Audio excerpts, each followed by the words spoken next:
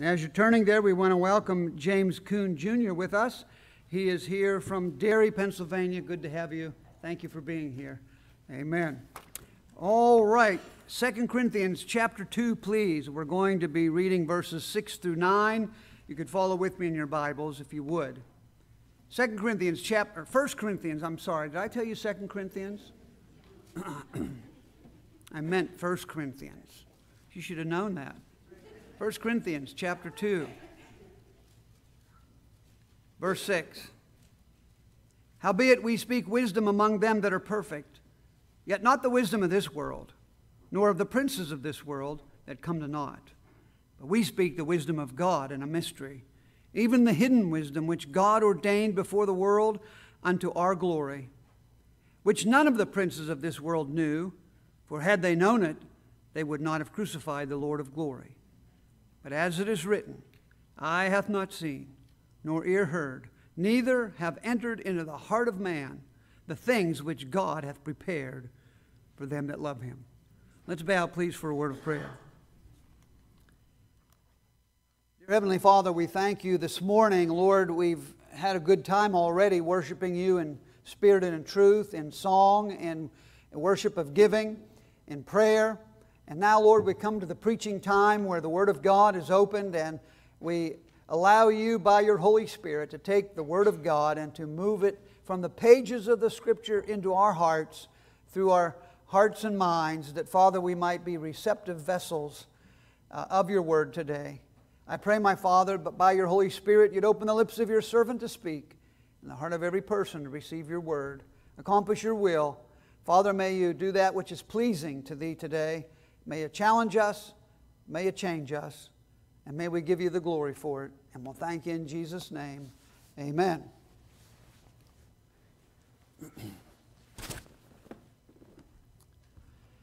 The Apostle Paul is writing to the church at Corinth, and he mentions a wisdom that is not of this world, a wisdom unknown by natural means, a wisdom that cannot be learned from earthly books, nor passed down by worldly minds. He writes of a wisdom that is of God. James refers to this wisdom when he writes of earthly wisdom, which he describes as sensual and devilish. And then he writes about the wisdom that is from above, and he describes it as peaceable and gentle. There is the wisdom of men upon which they pride themselves, and there is the wisdom of God. The wisdom of men is written in their books, and the wisdom of God is written in His book. The wisdom of men is of the earth, and the wisdom of God is from heaven. And Paul wrote in 1 Corinthians chapter 2, verse 21, that the world by its own wisdom knew not God. Indeed, the Apostle Paul recorded in 1 Corinthians chapter 2, verse 14, but the natural man receiveth not the things of the Spirit of God, for they are foolishness unto him, neither can he know them, for they are spiritually discerned. So how did this sad situation come about? That man would be blocked off to the wisdom of God, that he would be at the mercy of his own foolish wisdom. Well, Romans chapter 1 tells us about mankind and says when they knew God, they glorified Him not as God, who changed the truth of God into a lie and worshiped and served the creature more than the Creator. That's how we got here. Mankind long ago decided that it didn't need God nor His Word and set about to establish their own wisdom based upon their own limited and paltry knowledge and experience. And so 1 Corinthians 3:19 records, for the wisdom of this world is foolishness with God. And 1 Corinthians 1:20 says, where is the wise? Where is the scribe? Where is the disputer of this world? Hath not God made foolish the wisdom of this world? And so we have two stark contrasts, do we not? The wisdom of the world, which is sensual and devilish and of man, and the wisdom of God, which is peaceable and gentle and of God. When it comes to things beyond the senses, and beyond the physical, mankind has no clue.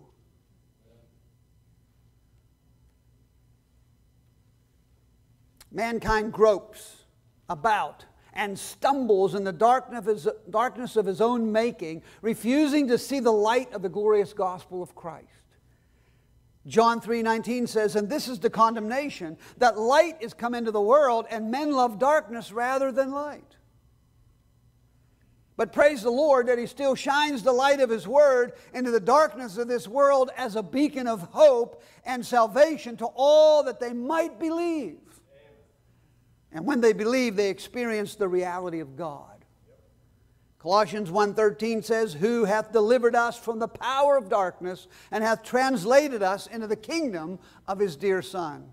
For God, who commanded the light to shine out of darkness, hath shined in our hearts, to give the light of the knowledge of the glory of God in the face of Jesus Christ." Amen. We sit here this morning as believers, as born-again ones, and I think we fail to grasp and appreciate the reality and truth of the light of God that has been shined in our hearts by the gospel through the Word. Amen. We think that everybody else has it. They don't. And you didn't have it before you trusted Christ as your Savior. Read what Paul writes about the wisdom of God right here in our text, 1 Corinthians chapter 2. Look at verse 10. It said, "But God hath revealed them unto us by His Spirit. For the Spirit searcheth all things, yea, the deep things of God. For what man knoweth the things of man, save the Spirit of man which is in him? Even so, the things of God knoweth no man, but the Spirit of God. Now we have received not the spirit of the world, but the Spirit which is of God, that we might know the things that are freely given to us of God. Which things also we speak, not in the words which man's wisdom teacheth, but which the Holy Ghost teacheth, comparing spiritual things with spiritual." Isn't that incredible? Amen. Folks, we talk about things the world can't talk about. We compare things that the world can't compare. We see things the world can't see. We understand things the world can't understand. We know things that the world can't know. Why? Because they are revealed to us by the Spirit of God. And the natural man receiveth not the things of the Spirit of God. Several things about the wisdom of God are mentioned here. In verse 10, it can only be revealed by God's Spirit. In verses 11 and 12, as the spirit of man knows the wisdom of man, so the Spirit of God knows the wisdom of God. And thus, the necessity of being born again of God's Spirit and becoming children of light, in whom dwells the very Spirit of the living God. But if you've never been, then you can't truly know. If you've never been born again, you don't understand what I'm talking about. You can't know it. If you've never been born again, it's impossible for you to know what it's like to be born again and to have the light of God shine in your heart. You know, it's kind of like scuba diving. Now, you can hear all the words about scuba diving, and you can see all the pictures about scuba diving, but you cannot know the truth of what it's like unless you've been there and done that. The world cannot understand the wisdom of God. And then he says that man's wisdom in verse 13 cannot teach spiritual things. Listen to that. Man's wisdom cannot teach spiritual things. It can teach religious things, but it cannot teach spiritual things. Isn't that exciting? Yes. Now this morning I'd like to see several things that are true and that await the child of God beyond the bounds of this earthly realm. I want to share with you this morning things that are beyond our imagination. Number one, in 1 Corinthians chapter 2, verse 9, the point number one is this: the things. The things. But as it is written, eye hath not seen, nor ear heard, neither have entered into the heart of man the things which God hath prepared for them that love Him. Amen. This is a free quotation of the prophet Isaiah in Isaiah 64:4 and 65:17. There are things of which the human eye has never seen. There are sounds which the human ear has never heard. And there are things of which the human mind has not and indeed cannot even imagine. Our imaginations are limited to that which we have experienced with our senses. We can dream and imagine of things that do not exist, but even our dreams and imaginations can only extrapolate, theorize, or hypothesize based upon things previously seen, heard, or experienced. All of your dreams and all of your imaginations are limited by that which you have experienced through your senses. You understand? But God is telling us twice in the Scripture, in Isaiah and here, that there are things that exist in a dimension which we're quite incapable of experiencing. And things that our minds cannot imagine because we have no physical basis to support such imagination. Are you following me here? God's saying there's things that are beyond your imagination. You have no clue. And it's impossible for you to actually get a hold of them because you have nothing upon which to base your imagination except that which is of this earth.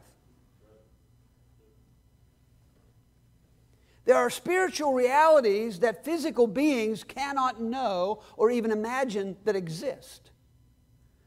I know what verse 10 says. It says, God hath revealed them unto us by His Spirit. And He has. God has revealed to us those things in His Word.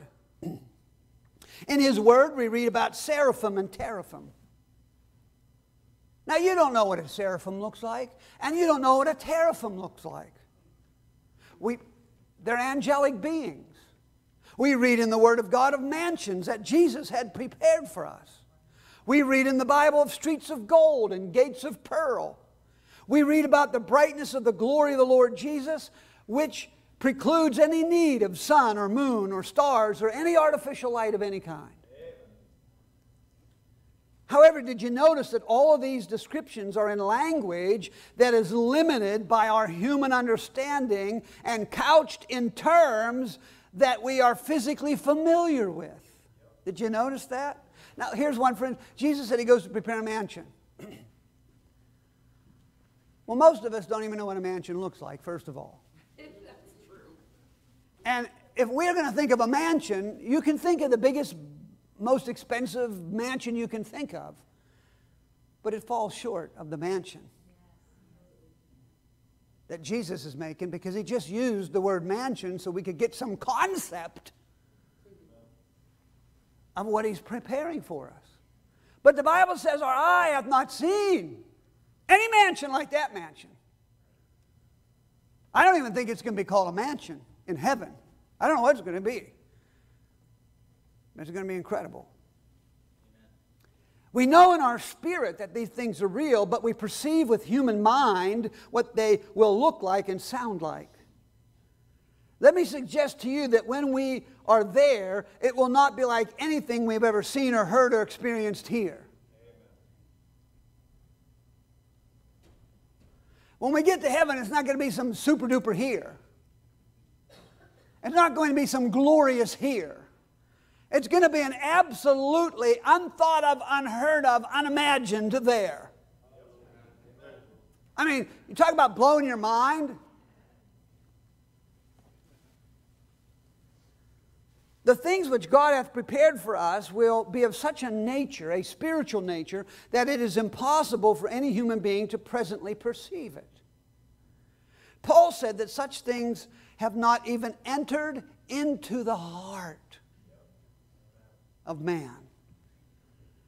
Mankind as a whole is incapable of any imagination of them.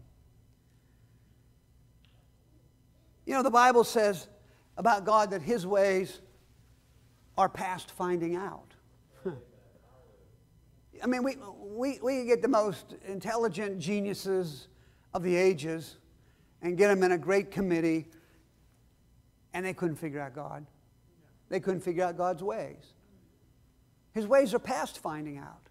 And the Bible says, who hath been His counselor? There's nothing mankind has ever known or experienced that God would ask man, hey, what's that like? God doesn't say to man, what do you think? What do you think I should do here? Hey, you got any advice? No, God doesn't have a counselor. Why? Because he's on a shelf all by himself. There's no one like him.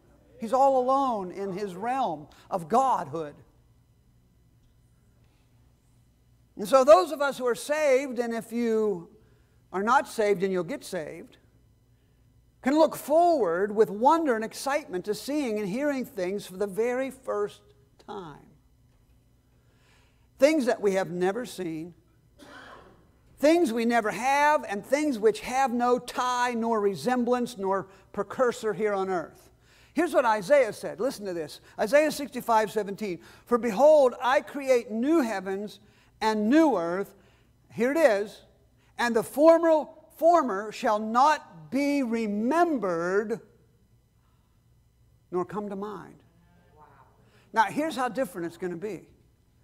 When we're there, we will, nothing of this world will even come into our... Right now we're on this world, right? And it hasn't entered into our heart what God has up there. But when we get up there, it won't even enter into our mind what was down here. Wow. We won't remember this at all. Hey, your happiest day will be a day of grief and mourning compared to what heaven's going to be like. And so if God says these things will not be remembered and they will not enter into our mind, then what's up there must be so different that it can't even remind us of anything here. I don't know about you, that's pretty exciting to me. Those are the things. But I want you to look at point number 2, the pleasures. Go with me to Psalm chapter 16. Psalm number 16. And look in verse 11.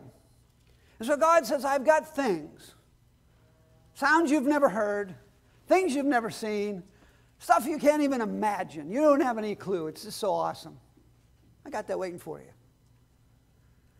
Now you see why Paul said to depart is far better. Yes.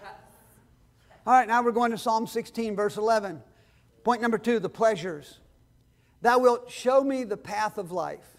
In thy presence is fullness of joy. At thy right hand there are pleasures forevermore. They're not only things to see and things to hear that we've never seen of and heard of before, but there are things to experience that we've never experienced before. Now, I'm a kind of guy that likes to experience things. I like to eat different food. Do you like to eat different food? I like to go to different countries. I like to eat different food because it's an experience. I like to jump out of airplanes. Why? Because it's an experience. I like to scuba dive. Why? It's an experience. I like to bungee jump. Why? Because it's an experience. That's all cool stuff. Experience. Now, there's some things I'd like to experience, but I'm getting too old. Hey, did you ever see them guys that fly in those flying suits? That's like my ultimate dream experience. How many have seen them? They get these suits, they got webbing in here, and they got webbing in between, and they jump off of cliffs, mountain cliffs, and they soar, and they fly like birds. I mean, I have dreams of flying. That's like the ultimate experience. I think it takes too long to get to that point, so I don't know if I'll ever do it. But anyway, I digress. There are going to be experiences in heaven we've never experienced before. They're impossible to experience here. Physical mankind is hooked on experiences. And so physical man has, we've invented things like alcohol and drugs for experience, amusements and entertainment and thrills, and on we could go. We are experience oriented. Some of these experiences are acceptable before God, and some of our experiences are not. Mankind, as you know, has developed a myriad of sinful pleasures and continues to do so. Pleasures are considered sinful as defined by the Word of God, not man. And there are a lot of experiences and pleasures, we'll put quotes around that, pleasures to the flesh and to the old nature that are called wickedness in the Bible and sin in the Bible. And mankind makes excuses and concocts justifications and rationalizations for every vile and wicked pleasure that it has devised. We know in our heart it's wrong, but they want to tell us why it's not. Yeah. We know it's not good for us, but they want to tell us why it is. But God is not mocked. Sinful pleasures come with a price. The Bible says the wages of sin is death. The truth is, God is the one who created pleasure. True, righteous pleasure. Just look over His creation and enjoy the pleasure of sight.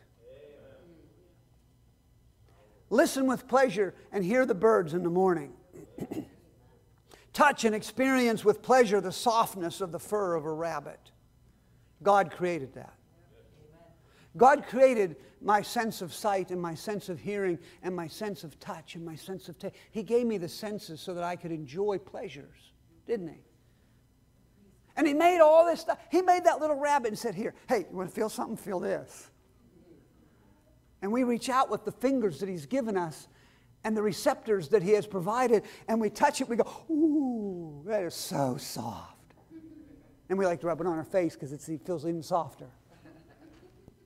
God did that. God's not a cosmic killjoy. God's not some Scrooge in the sky that doesn't want us to have any pleasure. He said, I've created a whole world of pleasure for you. Take the pleasure of the sweet and the exhilaration of the sour. God created that. Listen to the beauty of music. God created that. Feel the emotion of love and the pleasure of joy. God created that. Is he not awesome? He didn't have to create joy. Well, I guess He did because He is joy. But isn't it awesome that God would create that for us? And yet all of the pleasures of earth, there are pleasures that so far overshadow them that it's like the difference between night and day when we get to heaven. There is, in the presence of God, a fullness of joy unknown on planet Earth. A joy that is uncorrupted and unsullied by sin and the baneful things of planet Earth that's cursed. There are, in the presence of God, pleasures, the likes of which we have never known or experienced. And it says pleasures forevermore.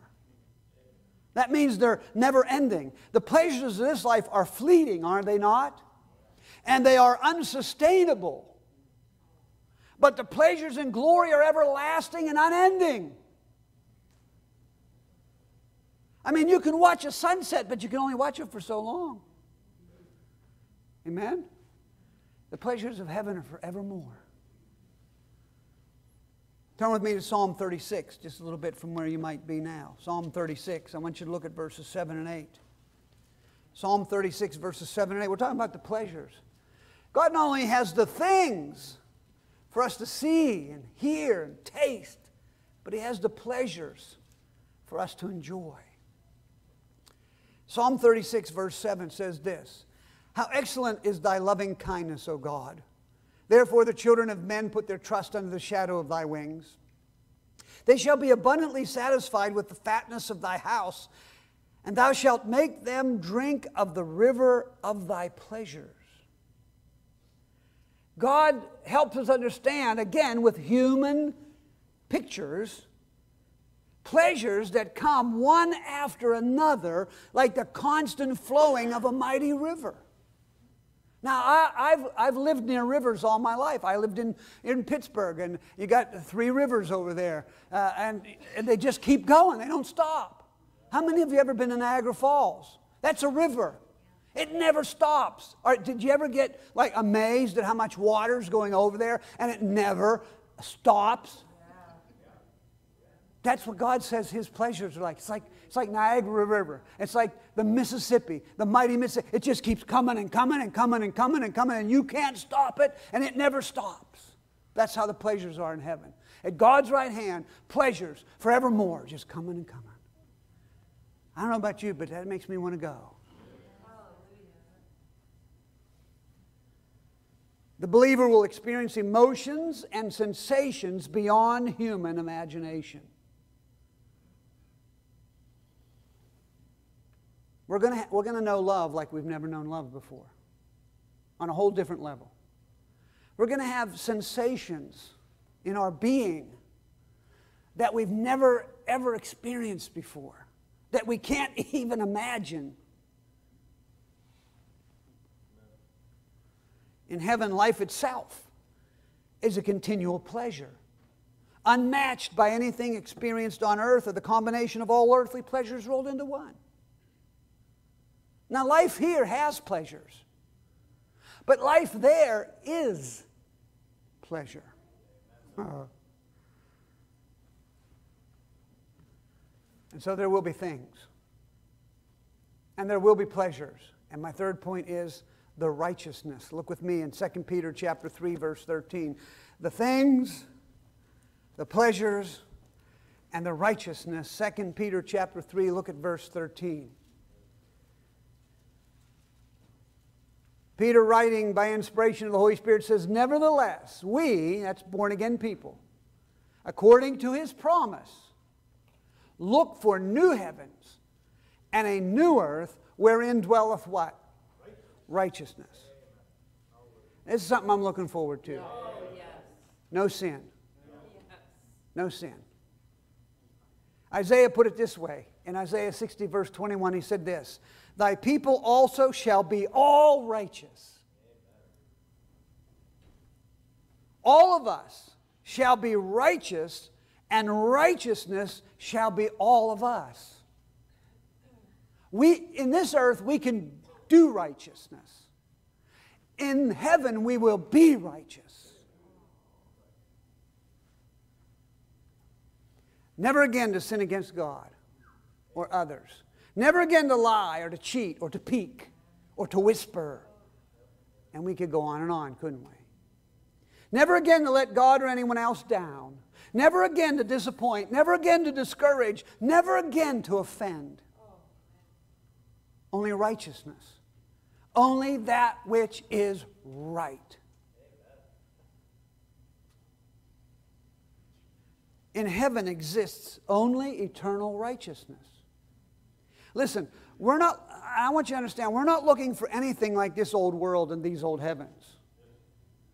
It says here a new heavens and a new earth. We're not looking for something restored or renewed. We're looking for something new. We're not going to have a glorified earth. It's not going to be like a made-over, wonderful planet Earth. No, it's a new earth. This old one is gone. It's passed away. And remember, the former is not going to be brought to mind. So I'm going to tell you, I don't think it's even going to look like this old earth. It's not like He's going to clean up New York City. No. It says a new earth and new heavens. An earth and a heaven, the likes of which we've never seen or imagined. And yes, God uses human words and concepts to help us understand, because if He used words and concepts that speak in terms which we could not understand, what would be the point? You know, if God said, instead of saying you're going to walk on streets of gold, if He said you're going to...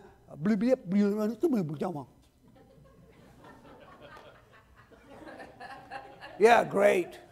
Right? Can't wait. But He says you're going to walk on streets of gold. Why? Because we know what that's like. We get it. See, we get it. Someone might say, well, if the Bible said streets of gold, it's streets of gold. Yeah, but it ain't going to be a gold like you know. It's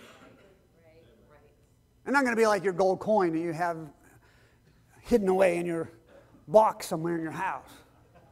Matter of fact, He says the gold in heaven is transparent. It is so pure, you can see through it. I've never seen gold like that. It's not going to be like this gold shiny. He's not going to shine up all our gold. No, it's going to be a gold that's transparent in its purity.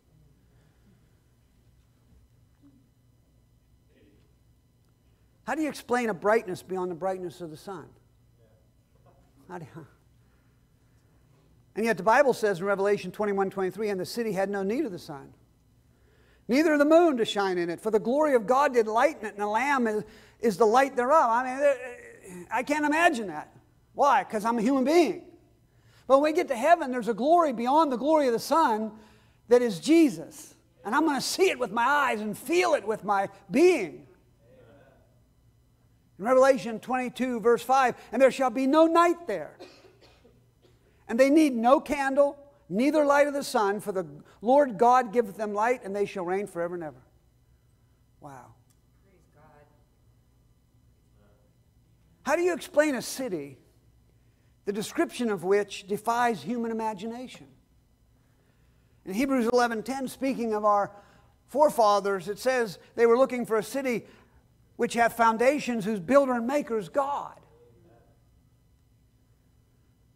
The most beautiful city built by men is a broken down, maggot-infested slum compared to a city whose maker and builder is God. I've never seen such a city. I mean, I've been around the world. I've seen some beautiful cities. But they're all just a crumbled mess compared to the city that God's going to build. How do you explain a place where there's no sin, when sin has been so pervasive throughout mankind's existence? And yet Revelation 21:27 says, and there shall in no wise enter into it anything that defileth, neither whatsoever maketh abomination or maketh a lie, but they which are written in the Lamb's book of life. I don't know what it's like to be in a place where there's no sin. Neither do you. How do you explain a place where there are no more tears and no more death, to a world that's full of tears and death is common? And yet the Bible says, and God shall wipe away all tears from their eyes. And there shall be no more death, neither sorrow, nor crying, neither shall there be any more pain. For the former things are passed away. Those are former things. Those are things that are associated with this earth. When we get to heaven, there's no pain. There's no migraines in heaven. Amen. There's no lower back pain in heaven. Huh? There's no tears in heaven. We don't know what that's like. All of us have cried. Tears of sorrow. But in heaven, there's no tears.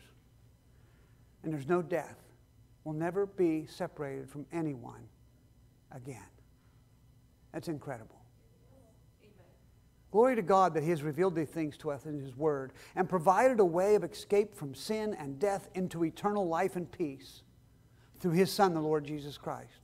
Hebrews chapter 2, verse 3 says, how shall we escape? Escape what? This old earth. How shall we escape? Escape what? The penalty of sin. How shall we escape? Escape what? The flames of an eternal fire. How shall we escape if we neglect so great salvation? For neither is there salvation in any other.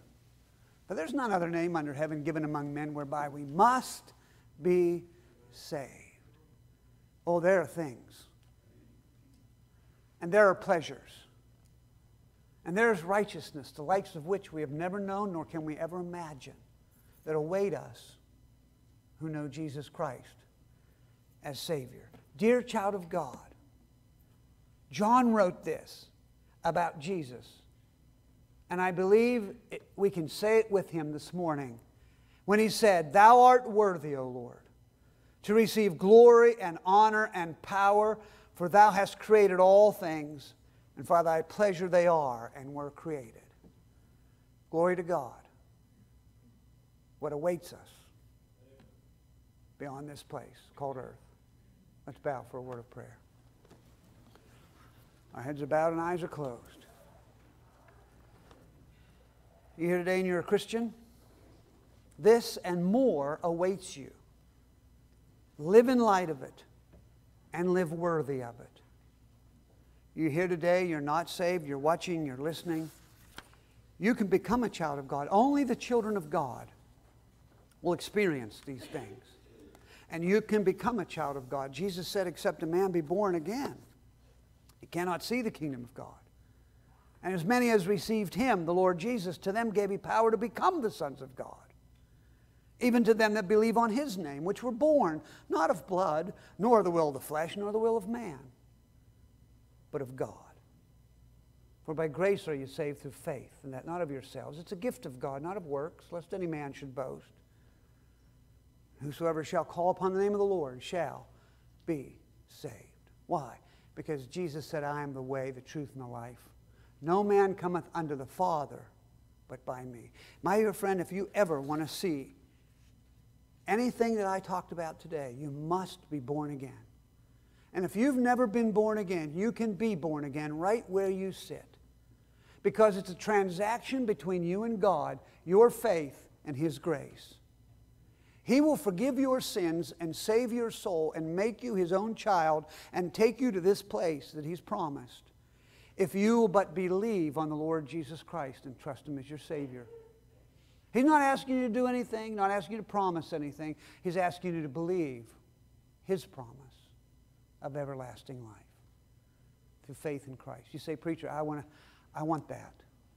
I want to be born again. I want to go to heaven. I want to be a child of God. I want forgiveness of sins. If that's what your desire is this morning and you would like to receive Christ right where you sit, in the privacy of your own heart and mind, I want you to look up at me right now. You're looking up and you're saying, preacher, I heard what you said. I don't want to miss out. I don't want to die and go to hell. I want to trust Christ right now, right where I'm sitting, because I want to go to heaven too. Anybody like that here?